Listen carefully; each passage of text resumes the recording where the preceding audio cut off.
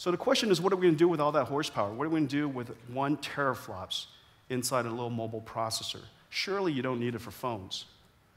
Surely you don't need it for phones. It turns out that we believe the future car is going to pack an enormous amount of computational capability.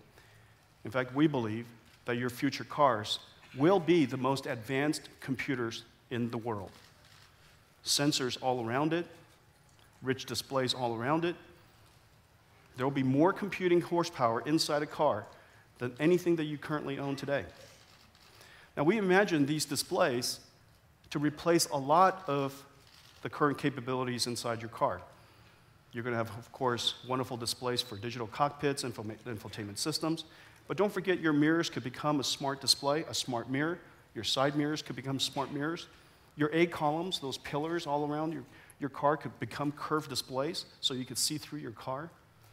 Rear seat entertainment. Almost everything inside your car can benefit from a digital or touch display, a rich display.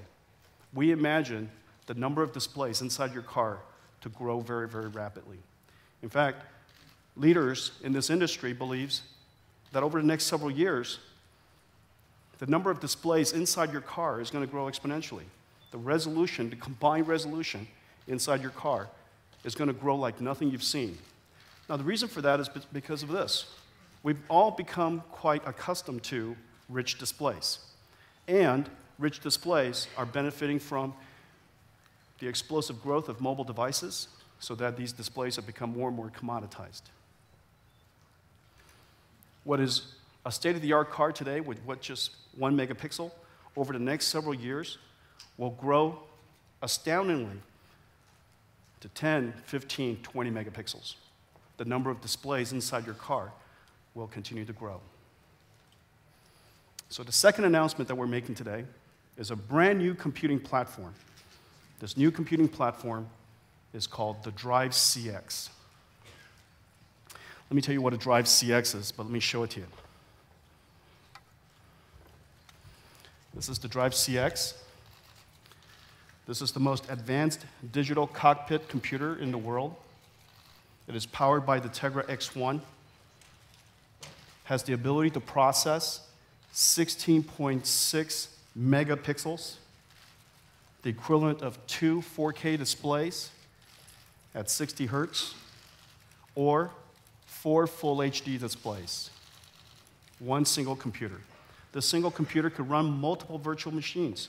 So each one of these display units don't have to be, they can be isolated from each other. We support every major operating system in the world, QNX, Linux, as well as Android.